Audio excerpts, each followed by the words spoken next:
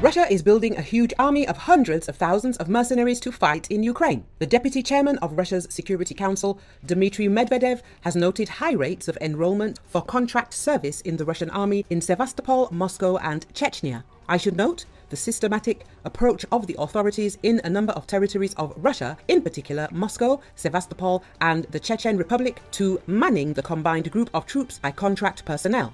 Medvedev said in his opening remarks at a meeting during his working trip to the Siberian Federal District. He cited Defense Ministry statistics indicating that from January the 1st to December the 1st, more than 452,000 contract soldiers were enlisted across the nation in the combined group of forces. Medvedev noted that Moscow had promptly launched many useful services that soon began to be used as examples for other territories to follow. Clearly, Moscow has its own opportunities and its own rules, but nevertheless, the work is well established, which we repeatedly mentioned at a similar meeting in the Central Federal District, he noted. While speaking about Sevastopol, Medvedev stressed that, in fact, it was a frontline city. The work is proceeding there well, despite extremely adverse conditions. Many servicemen have signed contracts there, being well aware in general what such service is like. They have first-hand knowledge of what is happening and how, he said. As for Chechnya, Medvedev said that thanks to efforts by its leadership, more than 30,000 men were sent to the front line.